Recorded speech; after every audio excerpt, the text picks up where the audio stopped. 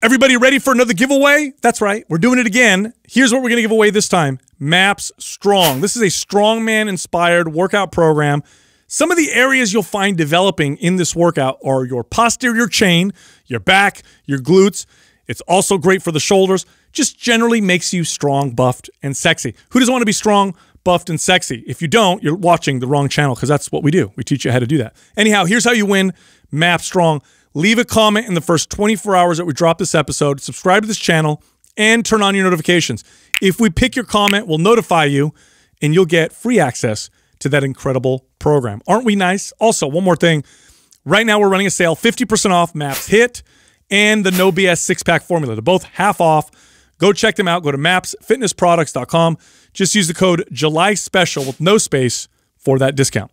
All right, enjoy the rest of this podcast. Let's go, dude. Drop your study. I want to hear what you have today. Oh, I got one. Let's hear it. I got a good one. You always do. I want to There hear was a study done on college-aged males who are lifting weights, and they had them work out for, I believe, 6 weeks, and then they took 2 weeks off completely. So 2 weeks off totally. Went back to the gym, worked out, and then compared them to a group that didn't take any time off. And here's what they found. In 2 weeks, they lost no muscle and no strength. In 2 weeks. That's so weird because Wowzers. I know I've read studies before that said atrophy starts to happen 3 days after recovery of a training session.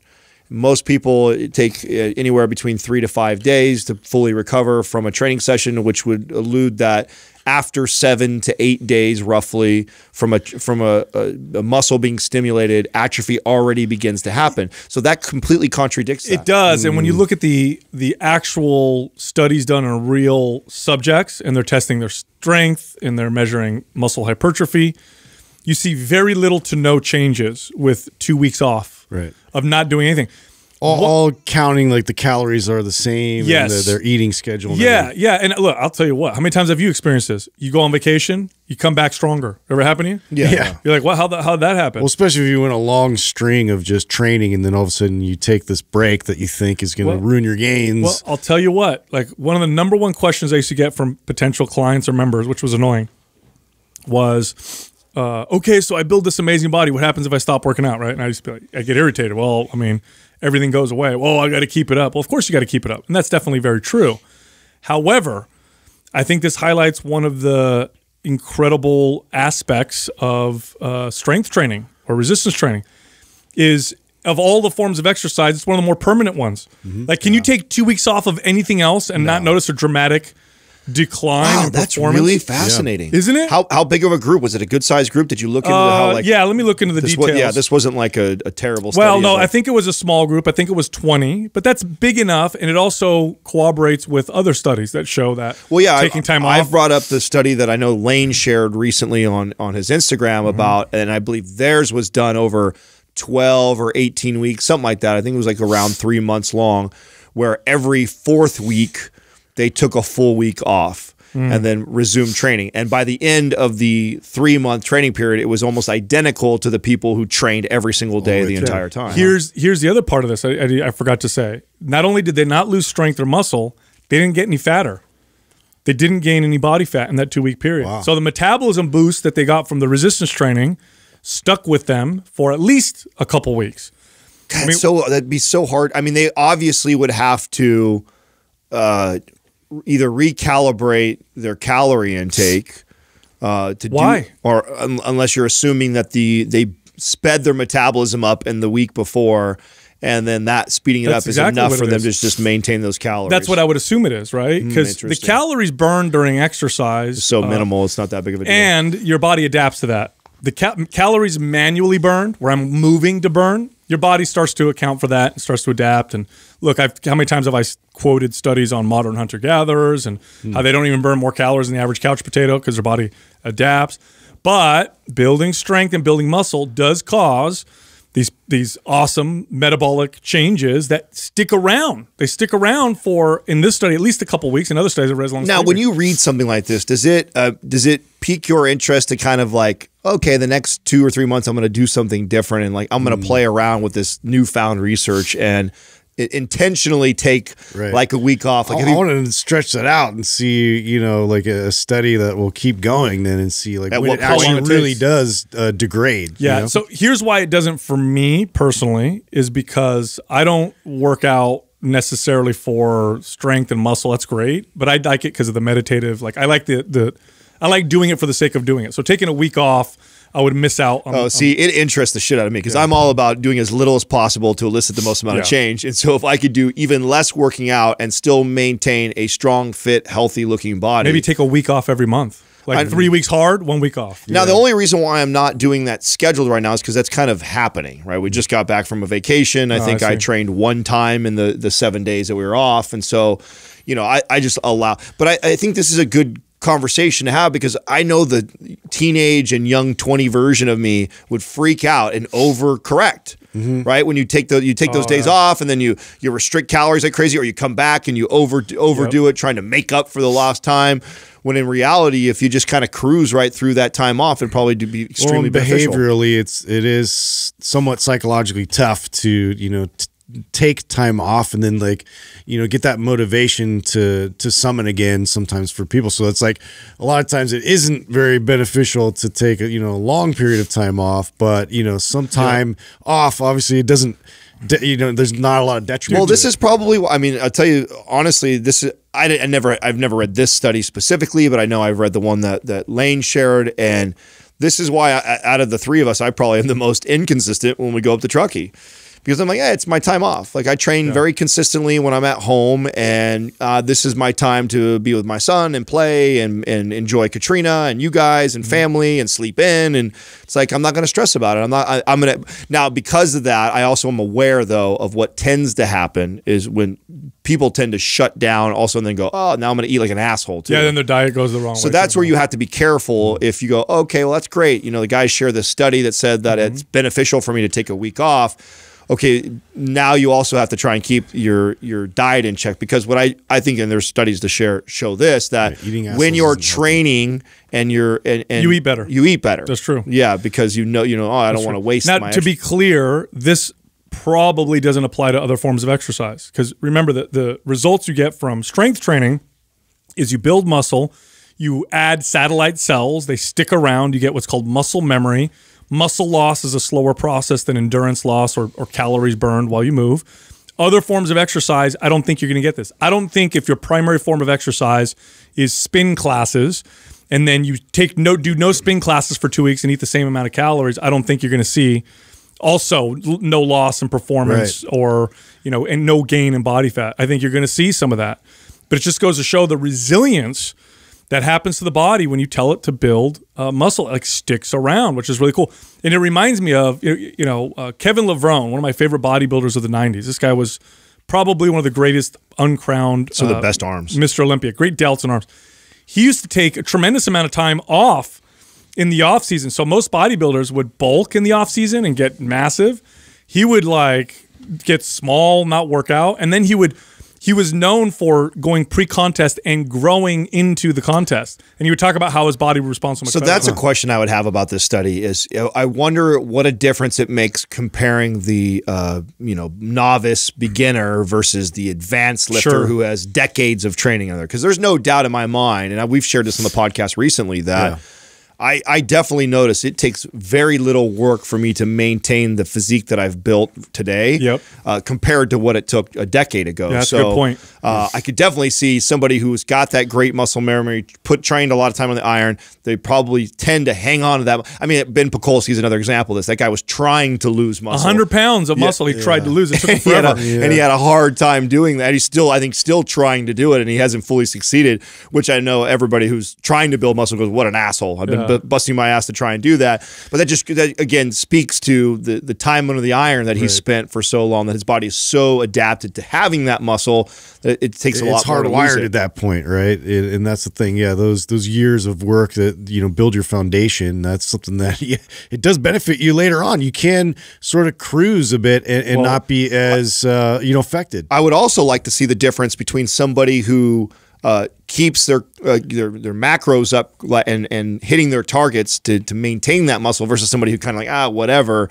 and lets go. Like how resilient is the body if your diet also goes across? Right. Like, and versus somebody who's like been dialed and they're hitting their, because I'm assuming that, right, in this study that these people were hitting their protein intake to maintain that. But what I know is that when I take a week off, that I have to be careful of that, because real quickly I skip a meal, I decide to have a dessert somewhere, and the next thing I know, I have this huge shift. The domino effect. Higher carbohydrate, higher fat, lower protein diet now, and I'm not training. And then there's also like the muscle hyperplasia, muscle fiber hyperplasia, theory, which like where you don't just grow muscle fibers, but you create new muscle fibers. And if you do lose muscle, you don't lose those muscle fibers. They're like permanent. And this may be why you notice, like what we're saying, people who've been working out for years and years and years and years tend to have almost like permanent muscle gain to some extent. Like I will never forget this. I was working out I had my personal training studio, and we had big glass doors and windows, and next to me was this really popular coffee shop. And Saturday mornings there was a line and people waiting out outside. It was a great way to get new clients and whatever. So anyway, I'm in there and I'm in between clients and I'm doing some exercises. And in walks in this, like he had to be in his mid 70s to 80s gentleman that walks in. He comes in, little guy, and he spoke broken English. And he goes, "How much does this weigh?" And he was pointing to one of my kettlebells, and it was a 70-pound kettlebell. And he picked it up and he pressed it and did all that. And I'm like, "Oh my God!" And I looked at him carefully, and he definitely looked like an old man. Didn't look like he worked out, but I noticed his forearms were like so built. And when he was doing these movements, his shoulders kind of looked built. So I'm like, "You work out?" And he goes, "Oh no, I don't work out for years and years and years. But I used to be a competitive weightlifter for," and I forgot the country, it was an Eastern Bloc country. I think it was Belarus or something like that. And he did it for years and years and years. And I said, "You don't work out anymore?" No, I don't work out. But I swear, if you looked at this guy's forearms, you thought he was a liar. But that was just it was like that permanent muscle that he got from all that training. Which that's crazy. Yeah, really really cool. I have a question for you while we're questioning things and trying to get to the bottom and figure it out. Is when we went on vacation, I took my Ned Mello with me because it's just like it's become my routine before I go to bed. Absolutely love it. It's been a game changer for me. Yeah. Well, when I got home, I didn't realize that I didn't have any more in stock, so I've been out for this last week. I ordered some and I'm waiting for it to come. But in the meantime, I've continued taking ZMA, which is something you turned me on to. Zinc magnesium aspartate. Yeah, it's an Opti Nutrition brand. It's a brand that we don't even work with, but you turned me on to their supplement a long time ago, and so I still had some left over, the pill form of that, which I thought, okay, well, it's probably the magnesium deficiency is what we've alluded to of probably why I feel so much better when I sleep at night. I didn't get the same calming effect, and I can definitely tell a clear difference between when I drink the Ned Mello versus when I take those pills. Do you have any idea why? It's the type of magnesium that it contains. Do you think that's what it is? I know it is. If you look at this, I would imagine some of the fact that it's liquid too has something to do with it. That it gets in my system and I notice it. 30 well, I mean, minutes. the capsules are powder. You said it's the only one that passes through the blood-brain barrier, right? Yeah, there's a form of magnesium in there that was developed by MIT researchers, magnesium threonate, and it actually passes through the blood-brain barrier. One of the challenges with magnesium is absorption. So you guys know those supplements, like what's the name? I think Calm is one of them, where it's like a powder, you throw it in water and it fizzes and you drink it. Yeah. And essentially what you're doing is you're taking a laxative because it doesn't really absorb into the body. It'll help you poop, which is cool. Just make sure you're near a toilet. Yeah, but it doesn't really absorb very well. So you have to take a lot of it consistently to get any real absorption.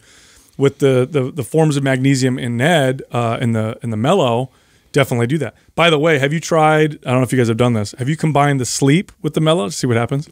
I haven't needed to. Would you wake up in another dimension? It's been what happens? The Ned Mello has been so consistent and so good for me that I haven't had to mess with anything other than that. I combined the two. It was I go sleep when I'm out of Mello, but yeah, I've definitely prioritized Mello. Now. Because sleep is so strong. Like you take that and you don't operate heavy machinery. That's for traveling though. Oh my God. Like if I'm in a place where I know like my mind's just going to keep racing and I'm traveling, like I'm dropping some of those. I just thought it was interesting because I didn't have anything to compare to before that. Right. So, I was like, okay, well, maybe it's less about exactly what what Ned has done. And it's more to do. I was just magnesium deficient. So I should take these. Yeah. And in fact, I think I even took an extra pill. Like I think the dose is 2 and I took 3 or 4 with them. And I'm like, let me see if it's my magnesium deficiency.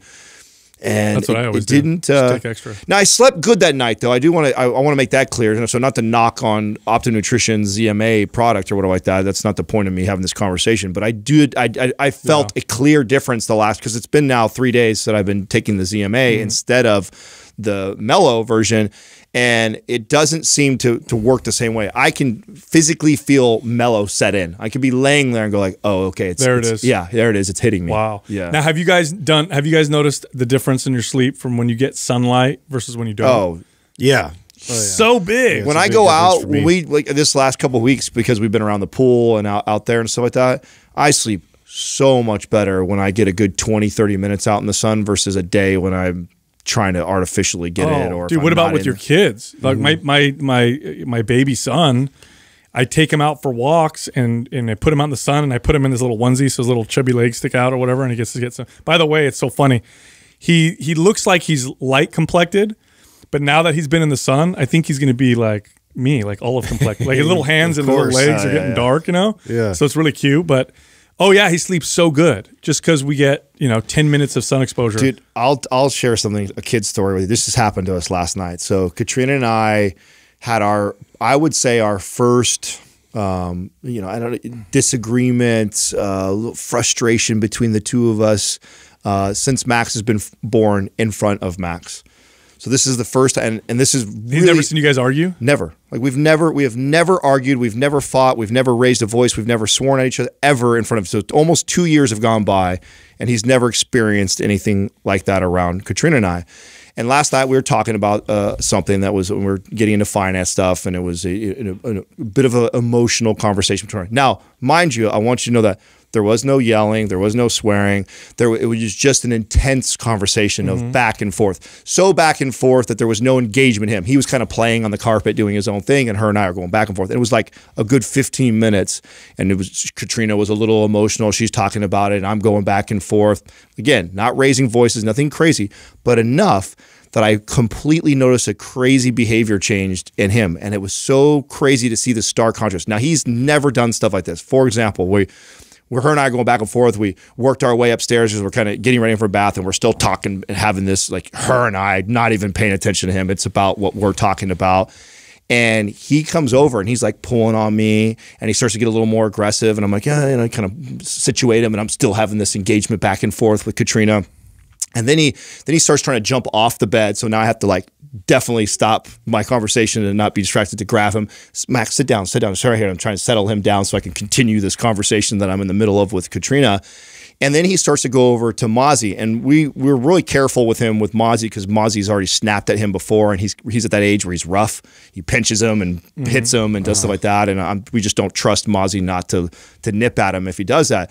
And so he starts going over trying to mess with Mozzie. And normally we tell him, I think I told you guys this, like we've taught him no thank you, right? So no thank you, Max, no thank you. Right. So I'm doing that, and he is like aggressively trying to get past me. He's trying to get you guys to just stop. It was so obvious. And then I kind of get in his way. He goes over, and he's never done stuff like this before. I think I've talked about this on the show, where my son is so good when we're at other people's houses. People always go like, oh, do I need to put this off? I'm like, no, he's cool. Like, he won't touch your stuff on there. If he does, just tell him no thank you, and then he won't do anything. He goes over and he knocks my book off the coffee table. He takes my Felix Gray glasses and throws them on the floor. And it was like, and Katrina and I both like were completely aware of it. So shut it down. And we were tripping out. And we're like, dude, how crazy is this? I was like, we're not even fighting right now. Obviously, we're having an emotional, hard conversation. But the fact that he could pick up on the energy between her, it just highlights what we were just talking about the other day of like how ultra sensitive they are at that age. And all her and I could think about was like, wow, how crazy is that? We're not screaming, we're not yelling, we're not even being like that. Just the fact that we're having this intense kind of conversation, and he's never been around for that, how much it affected him. That he was all. See, that's the secret. That is wild. That's the secret of Italian families, is that we're just always yelling. So kids have no idea. They adapt and this is normal. Oh, everything's cool. I just thought that was real. We just talked about this on the show the other day about the we were speculating on the how much their other senses. Bro, they can read any change. Any change in emotion or energy, of course. Yeah. They're so helpless. That's probably their only superpower. The thing that's trippy to me too is that like I was very aware of that. How often does that happen to people and you're so into the conversation? Because I bet the first 5 minutes he was already starting to act that way. I just was so into the conversation, I was kind of ignoring it. Right. But he was so consistent with trying to get my attention and to where he was starting to be disruptive that I was like, whoa, that is so wild. Like, how often do people don't even pay attention or even notice their behavior because they're so into the argument? I had to notice that when everything was going down in the whole year 2020 and all that kind of stuff was happening. I was like trying to have these like intense conversations with Courtney on like, you know, what's been going on. Like, we're reporting on all this stuff, like these events, like we're trying to get like evacuated from this fire coming in, all this kind of stuff. And I'm like, I had to be really aware that the kids were, you'd see them like eavesdropping in, or you'd see them sort of like taking your words and then passing them on to their friends and all this time. I'm like, oh my God, okay, I have to like, so I started to take her outside and we'd have the intense conversation. We just do those outside, even if it's just informative, you know, like we weren't even arguing. I'm just like, that's how this was. It wasn't, we weren't fighting. It was like you know, she was, you know, being completely open, and she should probably get mad at me for sharing this much. But when we were up in Truckee, I had made a comment to her using the credit card for some, you know, gas and random stuff like that. I'm like, why did you use the credit card? And she was upset at me that I brought that up, which she's gonna be even more mad that I'm bringing it up publicly. You've learned nothing. I can't help it, bro. I feel like Adam's just way too honest. I know. I just can't help it. She's like, I don't mind.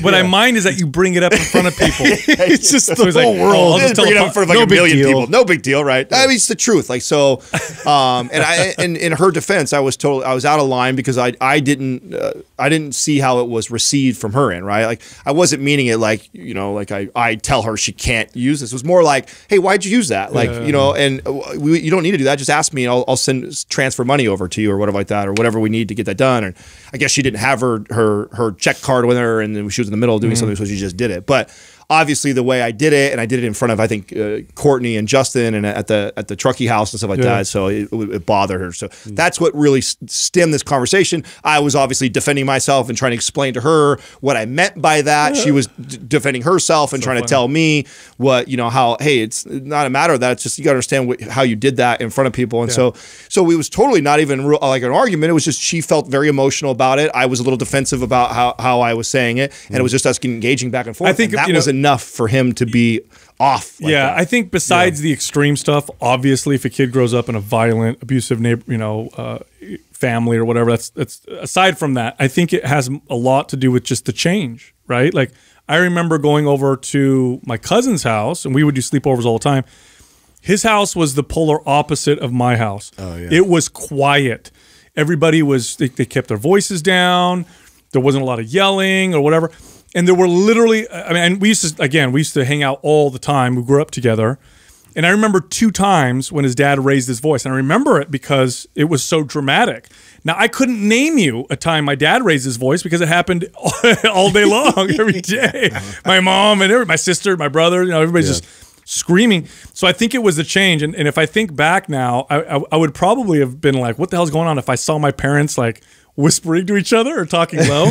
What's going on? Why are they talking in a normal voice? You know, so I think the change makes a big difference. It's like, what's going on? Oh, it was, so it was about a half hour before reading, bath, and bedtime, and kind of our routine is after she gets him out of the bath and she's starting to read the first books, I'm downstairs kind of doing dishes and cleaning the house up, and then I come up, and she said he was standing at the edge of the bed like calling for daddy.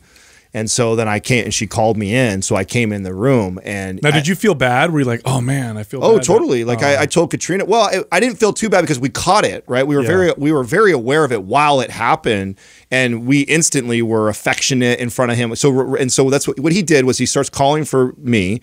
Katrina calls me up earlier than I normally would come up to read. And so I came in right after he got out of the bath, sat down, and right away, so he does this thing where he touches her face and he touches my face, and he pulls us together to kiss. I think I've told you guys that before. That's adorable. And so he calls me in, I come in, and then he does that with both of us to get us, and then we kiss, and then we're talking and we're playing, and then all of a sudden you could just see his mood and his energy completely change. Like, it's cool. Yeah. Wow. Wild. Now, dude. does he ever lose his temper in a way where you're like, it's funny? Like, does he do this where he gets frustrated, loses temper? He has this thing, and Katrina and I are like, please God, let this be the way he throws a tantrum. So his thing when he like if I have to like, Max, no, or hey, don't do that, or if I do something that like startles him, abrupt, or don't let him have something, he does this thing where he lays down, and I would do it if the cameras could see me. He lays down on the carpet and he taps the floor and he goes, ooh. It's literally that silent.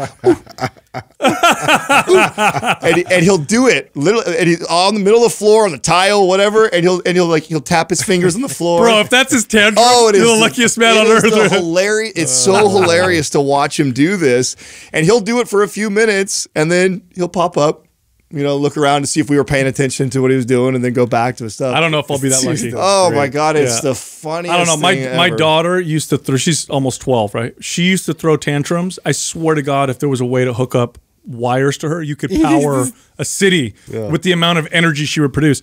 Now, Aurelius, I don't know. He's too young, right? He's only 8 months old.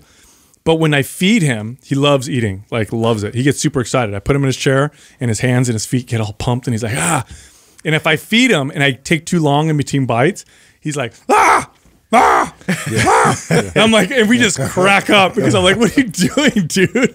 I got your food right here. Relax. Oh, yeah. Because he gets a little frustrated. I don't know what it is, but it's my favorite thing ever to when they get really pissed off to try and make them laugh and or like tickle them or like jab at them like as they're in like this just stewed state of like I didn't get what I wanted and then you're just like, oh, I just hammer them with jokes and just make them crack. Like that's, to me, it's a game. I may have fun with it. Have you ever seen the video? One of my favorite videos. There's this little. He must be 2 years old, and he's throwing a tantrum on the floor, and the dad's recording it, and the dad gets up and leaves the room. Oh, they hate it when you record. He gets up and leaves the room, and or someone else is recording it. So dad gets up, leaves the room, and the kid stops screaming, walks over to the room where dad is, falls back on the floor, and he does this like 5 times. The kid stops. He needs an audience. Yeah, and then he follows dad. Oh, there's dad. On the floor. I'm gonna start screaming. I think I actually have a video of him doing this. If I have it, I'll send it to Andrew so he can post it up. But it's the funniest thing ever when he does this. And I keep telling Katrina, I'm like, I mean, he's only 2 right now, right? So he turned 2 literally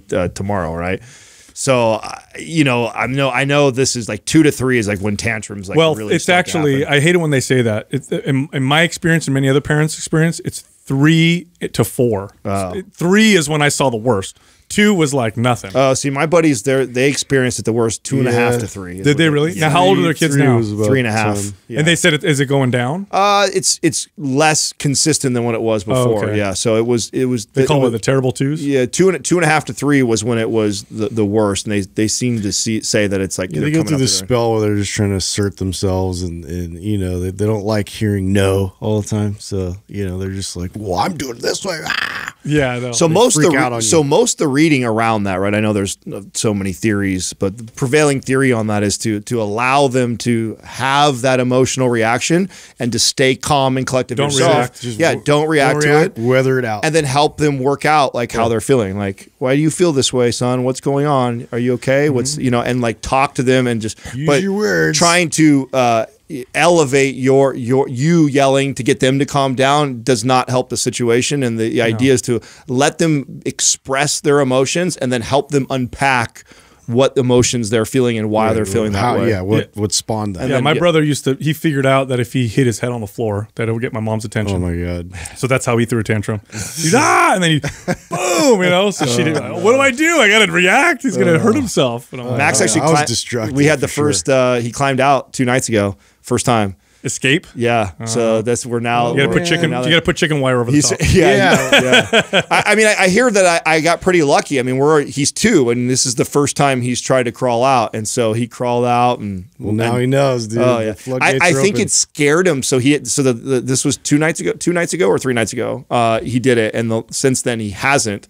And I think it might have scared him because he fell. He tried to make it over. It wasn't like he scaled down nicely. He made it over, toppled over, and poof, landed on his butt. So he wasn't hurt, but I think it scared him because he was in the dark and he fell, and so he hasn't tried to attempt. How resilient are kids compared to like you watch little kids fall and get up? Yeah. Like if I tripped once, I'd probably injure myself. Well, they're also like you know, I know that. that far off the ground. So I know that. Well, most of the time they won't even react unless you like make it like, oh, like an expression of concern. That, like most times they just are like, oh wow, that just happened. They pop right back up. Hey, speaking of intense, I'm going to take a left here. So I had dropped my caffeine intake over the course of like 3 or 4 days. And then I hadn't used the Pulse pre-workout in a while. And I decided to go full serving, which is, I think it's 350 milligrams of caffeine. Wow. With the beta-alanine. That was a ride, I bet. It was a little too much. It was really strong. And I had a very intense workout. It was hard to come down afterwards. I got to remember that I'm sensitive to So is your gauge how you sleep that night or how you feel directly after? Like what indicates to you like, okay, that was too much, or I could have easily had half? Like, how do you gauge that? So too much stimulant for me, I'm definitely hyped and like ready to go, but I have less stamina. So I find that I'm more out of breath while I'm working out because my heartbeat is beating so fast. Oh, wow. The right dose, I have more stamina. I have more lasting power. As far as the sleep is concerned, usually not an issue because remember I do it at 6 a.m. So that's my only way of measuring. I feel it. I don't really know. If anything, the more hyped I am, I guess, going into. I know I take that back. If it was a day where I had coffee and a Rockstar, and then I'm dumb enough to actually try a pre-workout like around 2. And, well, yeah, dude, you just said 3 things. I know. So that is like I'll actually feel almost like nauseous and a little lightheaded. It's like I get an adverse effect for it. But even just if I just had a little too much caffeine, the way I gauge it is completely on how hard it is for me to sleep.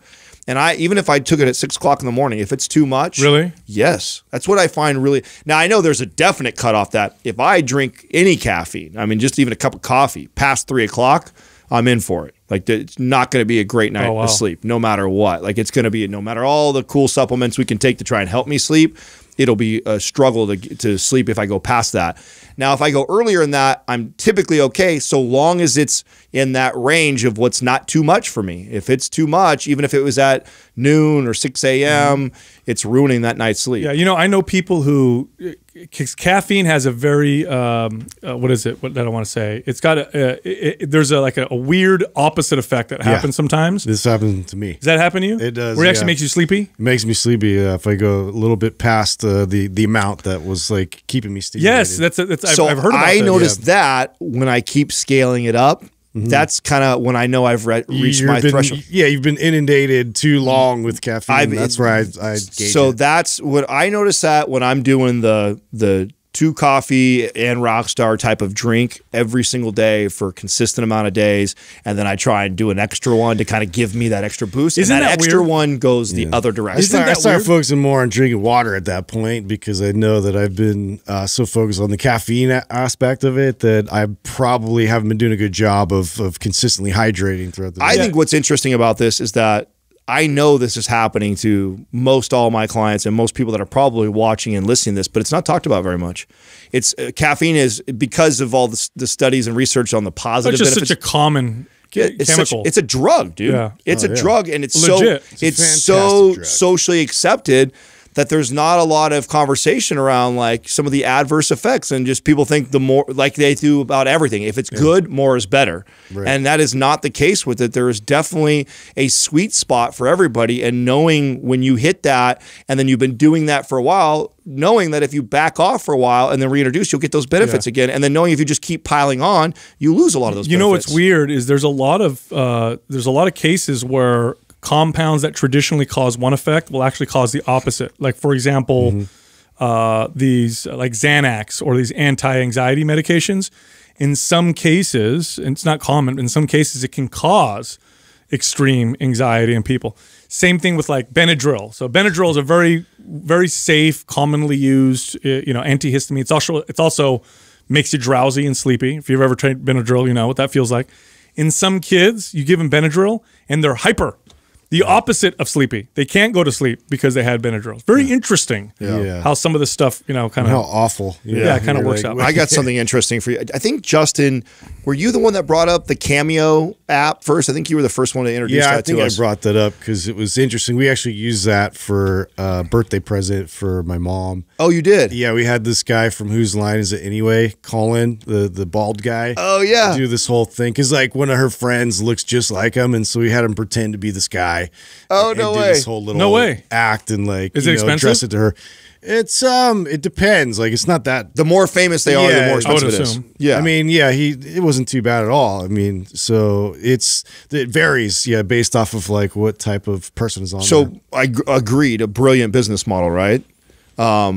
TikTok is adding that feature to their platform. Wait a minute. Really? So if you're an obviously- influencer on TikTok, people can pay. Or famous, you're Will Smith, which almost everybody's getting on TikTok now. So TikTok is now offering that as a feature for them. So I'm sure, and I haven't seen what the final product will look like as far as how they'll integrate it, but I'm assuming that it'll look like something like this, where they can DM you or message you, and it'll be an automatic way for you to pay the influencer through that. And I'm sure here's TikTok, $10. Do that weird, stupid dance. Yeah, well, what I don't what I don't know is if TikTok is going to use it to make money themselves, or it will go all to the influencer or the famous person that's doing it. I don't know, or maybe it's just to gain attention. It's a smart. If Cameo is having a tremendous success with building this whole platform around that, which I'm sure they're taking a cut, it might be a brilliant move for TikTok just to add it as a feature, just to steal all that business. One of the reasons, my opinion, one of the reasons why Instagram's gonna do it. one of the reasons why YouTube is one of the most successful platforms, the second largest search engine on the internet, is because they have clear-cut, easy ways for people to create content and monetize. Better than any other platform. There is no other platform that I can think of that allows you to monetize as easily as YouTube. And so what it does, it attracts talent, it attracts content producers. And I think that's the next level of competition between I agree social with media you. That's platforms. why I don't think they're going to take it. I don't think they are going to take money from it. I think that They just want the content. That's right. They just want to be. I think you're right. I think Instagram will probably offer a similar feature to make sure they stay in the game. I think they've done that with Snapchat and all these other they'd make the competitive version of it. Yeah, no, I mean, this is to your. You love this stuff, right? This is just an example of free markets that everybody competitively can start to try and it great for the consumer. So something that probably cost us more money through Cameo now may be a discounted rate. Again, I'm speculating. I don't know if that's what it'll look like, but I'm pretty sure that's what they would do. It's not like TikTok. Well, there's valid business. There's people on there that are influencers that are making a lot of money. Like, why not, create that outlet for them to, maximize all their efforts anyways. Yeah, I don't even keep up with, do you guys, this is me reading like my articles and stuff like that, the reason why I know that, but I mean, TikTok, Instagram, they're always rolling out new features like this, like on a regular basis to try and stay competitive. It's interesting too, because all the test groups and they do all over the world, like how the different markets, like they create specific things for these markets that do better there as opposed to the States. And it's always interesting to see what people are into. Speaking of that, so did you see what Norway just came up and did? No. Norway is criminalizing the influencers that Photoshop their photos on Instagram. What? Criminalizing? That's right. If you do not, if you have to say that it's that's right. You have to say that it's photoshopped. Which who's going to do that? Okay, what? You have to say that it's photoshopped in order for you to post it and utilize it, and as any sort of way of advertising or an ad. How do they manage that? Yeah. Do they have some kind of well, I think it's actually easier than what you think, and it's just probably like the way paying taxes is. They're going to go after the biggest offenders and people. They're not going to mess with somebody who's got 10,000 followers and is probably making $300 off of Photoshop. Make examples of like. That's right. They're going to go after the big fishes that have been doing this for a long time or manipulating photos to try and sell products, and they have large followings. That's a and very they interesting move. It is. It's just, but in my opinion, it's like, okay, people are voluntarily choosing to look at these things. You're creating this picture of yourself. I mean, I get what they're trying to do. Yeah. But really? I mean, it's been happening in magazines for as long as magazines have been around. Forever. I mean, that's photoshopping and editing and doing that is, it's gotten movies, so everything. good and so user friendly that the average kid could figure it out. And so now, will they find the social media company too, or the actual influencer? Oh, it's the influencer that's doing it. Yeah. I mean, a company is paying them to do an ad, like just like we get, right? Not like any of our brands, Legion or Butcher Box, and them go like, you guys need to do an ad this way. They just trust us to go do what we're supposed to do. That's how all companies pay these influencers. I mean, sure, they have some direction, but they're not being coached to. As far as I know, they're not being. I do know that was part of the rumors when Shreds went under. Was why they were under fire was that all those athletes were photoshopping their stuff. Yeah. And the rumor was that, and I don't know if this has been confirmed or not, but the rumor was that they were coaching the people to do that, right? So the actual people that were running, I'm sure they were. I mean, running that were, whether they were coaching it or those that were having success were sharing it with all the others, and that was happening regardless. There's an area where I could see like the company could get penalized. So what's going to happen when photos and videos are all AI? At some point, I know they're all going to be computer generated images because they're going to look so good. It's not a real person anyway. They won't be able to. This the whole Dr. Frankenstein thing where they start like that was one of the things that I think we've gotten away from that because there's a lot of deep fakenings, I think they call them, right? Where they'll take celebrities or they'll take certain like world leaders and like have them say something completely different, and you can't distinguish the real person from the fake, which is something that all these companies are going to have to deal with at some point. That tech is going to get so crazy in the next 10 years that I think we're going to get a point where we're not going to trust anything. Because you're going to watch a video. Oh my gosh, look what happened over here. We're almost there. I mean, I would love to see a poll about like how cynical people are with media. The one came out. Okay. Yes, one came out. So they polled all kinds of countries, and the country with the least trust in their media was America, U.S. We had the Wonder why? Yeah, tremendous drop in trust in our media over the last couple decades. They've really done an amazing job. Yeah, they're killing like everything that I believe in. Well, I saw. I don't know if if it's obviously somebody I think we all follow, but somebody posted this. I don't remember, or else I'd give them credit. Posted this like little caption or meme that showed how many thousands of years fire has been around, language and song has been around, and then the internet is less than 40 years old. So it's like so in its infancy as far the Wild West. Though, I mean, and I think the idea that is to compare the power of it in comparison to language and fire, some of the most powerful things that we've ever created. And all of them have had problems. Like when we first harnessed fire, you don't think we were setting fire to shit? Of course. Right. Still and I think that was the point, today, right? I think that was the message behind that is just like, man, we are really in the early years of this. Obviously if you're only 30 or 40 years old, it's your lifetime. And so it seems like it's forever, but as a society, we still are learning. We don't even know the long-term effects of using it as much as we use it. We don't know. Well, I mean, each invention gets more and more impactful and dangerous, like nuclear, obviously weapons, big deal, right? AI, is it going to surpass in terms of the danger that you get from nukes? Maybe. Probably. Well, and just like average people having so much ability to get their voice out there, it has been really crazy to watch. But I mean, on the other side of it, you see a lot of these like institutions like being exposed for all of the corrupt bullshit, and it's hard to deal with. We're all like, how do we deal with this? Because it's so blatantly obvious, but this is what we're going to have to sift through. Well, I'm going to keep saying this one, and I've said it multiple times on the show because I know it's going to end up happening, and it's going to be a big conversation in the next decade, and it's not yet, which is the damage it's doing to kids and their posture. I have a buddy right now who has a daughter, and they can't get to the bottom and the root cause of what's going on. Her jaw locks out, and she gets like this really stiff neck, and her jaw hurts. Do you think it's connected to her on devices? So that's my theory. Is because they'll hand her the iPad and then she can sit there. Now, they're actually pretty good about, they don't let her do it a lot. Like I have another buddy who lets their kid do it a lot more than they do. But I mean, every time she does, she's sitting in this kind of weird kind of fixed position.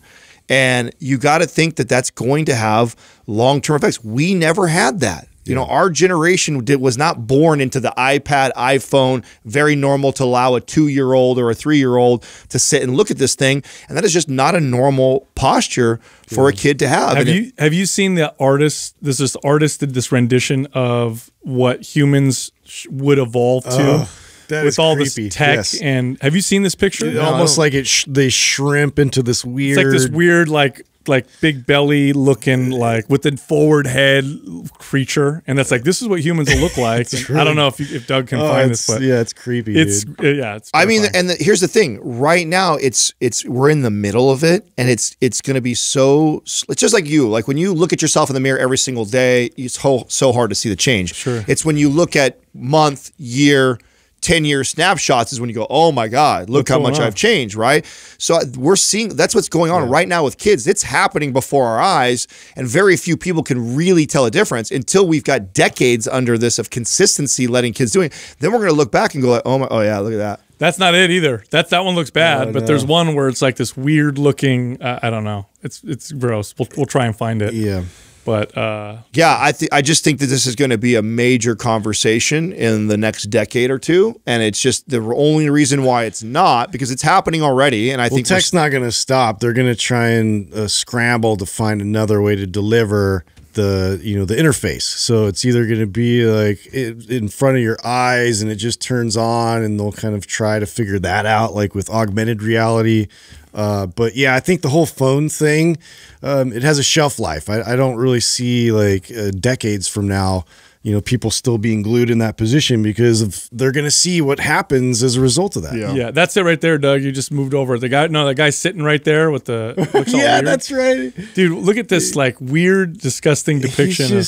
He has like no neck, and he's just. Oh no, that's like a car smashed. accident survivor. That's what a human would have to look like surviving a car accident. My bad. How did that come out? But the girl right there is that girl right there is another depiction of. Yeah, that looks to me what we're going to see. I mean, do you guys notice it? I notice it. I mean, I'm saying the trainer. I remember when I started learning about core and posture and going through my corrective exercise specialist stuff. Like I became super like I love people watching anyways, and now like I always look at posture and movement and. All these high school kids, I put them up to the Zone 1 test. Do you think any of them passed? See, that's crazy to me. 0. See, that's crazy to me that 0 kids would pass that. When I think just my theory is 2 decades ago, majority of them would pass. At that young of an age, high school, I don't remember seeing that much of a difference in kids' posture. They haven't formed into this forward position by then. It was usually years later. It's like when you watch Wall-E. Remember Wall-E? Yeah, it's like part of me was like, oh, is this the future? Part of me was like, oh, it's entertaining. The half of me is like, that literally is what Disneyland is starting to look like. Is this a documentary? Like, oh my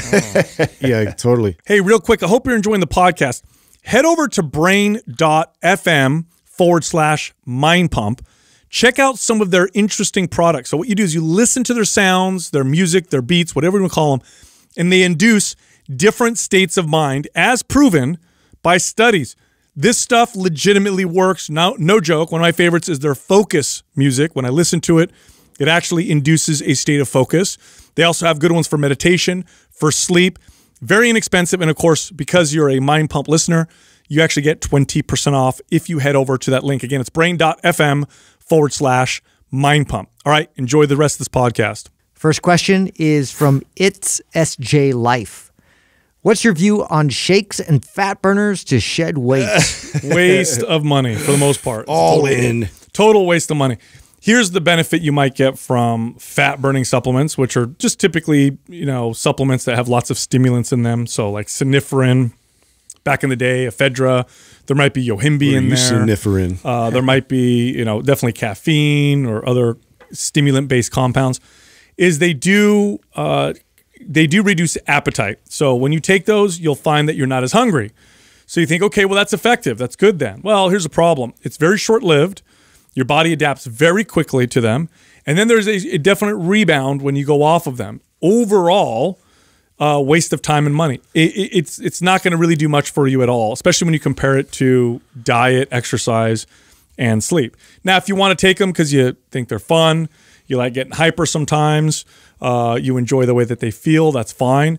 But taking a fat burner thinking, this is going to make me leaner, you're totally wasting I think fat money. burners are up there with biggest piece of trash in the supplement industry. I can't even get behind what you're saying right now, because I think there's other supplements that give you all those up feelings and the whole appetite suppressing thing. Like, I don't know about that. Like fast, that'll suppress your appetite. Don't eat, you know what I'm saying, for an extended period of time, or eat whole foods, right? Or eat meat first, or eat protein, more protein in your diet. All those things will satiate, curb appetite, as good or better than fat those burners and sugar pills. Exactly the same. Yeah, dude, they're garbage. Yeah. Absolute garbage. Now, the protein shake thing, though, I mean, using it with the way some people recommend it, which I'm not a fan of, is with the idea of, eliminate your foods and replace it with these shakes to lose weight. The slim fast method. Yeah, all you're doing is you're just taking an average, 350 to 400 calorie meal and replacing it with a 180 calorie or 200 calorie shake, and it's just a calorie game you're playing. And the reality is that's not very sustainable long term, because who's going to drink shakes for the rest of their life? So I hate that as a strategy too. Now, that doesn't mean I think protein shakes are a waste of money. They're extremely useful when needed. If somebody has a hard time reaching their protein intake and their goal is fat loss, there's a lot of benefit to you making sure you hit your protein intake, so that when you're working out, you build muscle, which then in turn speeds your metabolism up.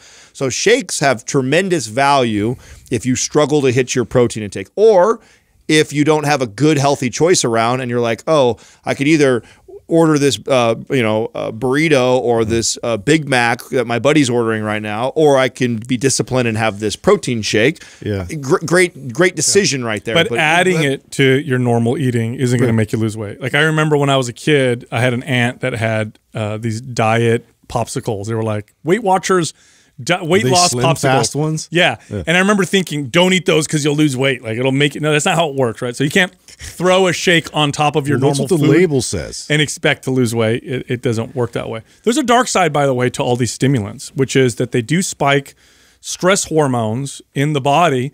And let's say you're somebody that's already pushing it with your training. Your training is like you're redlining, you're hitting that limit, you're optimizing everything, you're doing what your body can handle to try to get the best results. Then you throw on top of it something that spikes your cortisol or stress hormones. You actually might make yourself go backwards. I've had cases where people have lost muscle from taking too many because you're not fully recovering. I mean, you're just keeping your body in the state of stress consistently. And your body in that state isn't going to be able to repair itself very effectively. Next question is from Amber Salino. When reverse dieting, should macros or calories be the priority? Yeah, so this is an interesting one because macronutrients have calories, so macros, proteins, fats, and carbohydrates. The key with reverse dieting is to slowly increase your calories over time, try to build some muscle, try to speed up the metabolism through that process. So typically you want to do resistance training as part of this.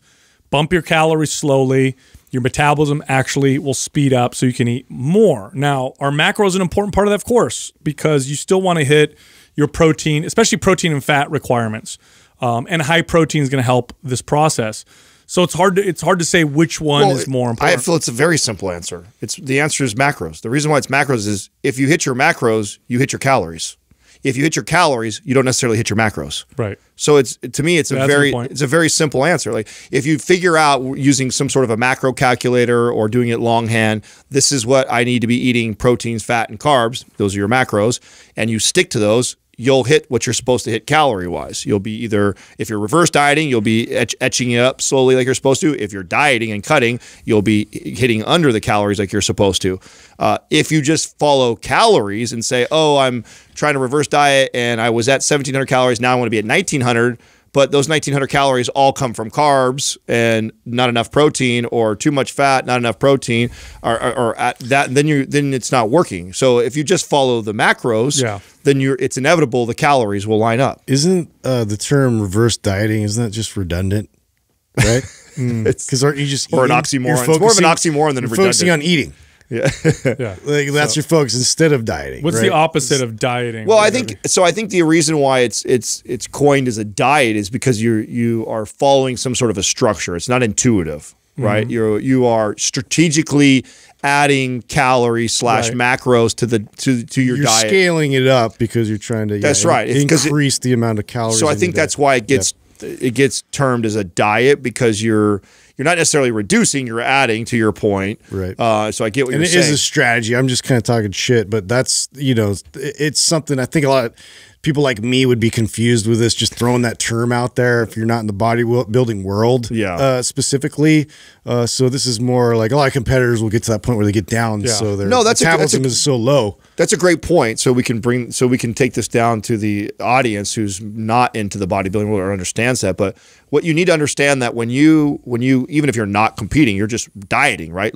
Trying to lose weight, you're eating in a calorie restricted diet for an extended period of time, the body eventually adapts to that new calorie intake. So if you're somebody who was, say, eating 2,500 to 3,000 calories, you went on a diet that restricts you down to 1,500 or 1,800 calories, and you've been on that for 6, 8, 12 weeks to get to your goal, and you get to your goal, what you don't want to do is go back to your 2,500 or 2,800 eating calories because the body is now adapted. Right. So you need to reverse diet, meaning you need to slowly introduce calories over the course of the next 2, 4, 6, 8, 12 weeks, depending on how long it takes you to get up to whatever calorie intake you want to be up to.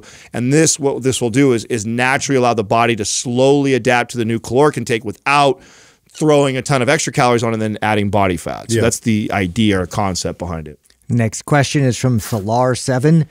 Does training fasted make you stronger in your workouts? I always feel much sharper and mentally clear, which really translates to my lifts. Yeah, you know what this highlights? This highlights the individual variance that you find with almost everything. Because studies will show that eating a couple hours before your workout will result in better performance pretty consistently. Like they show pretty consistently performance is better when you eat a couple hours before and you have a protein, carbohydrate rich meal is what they'll say.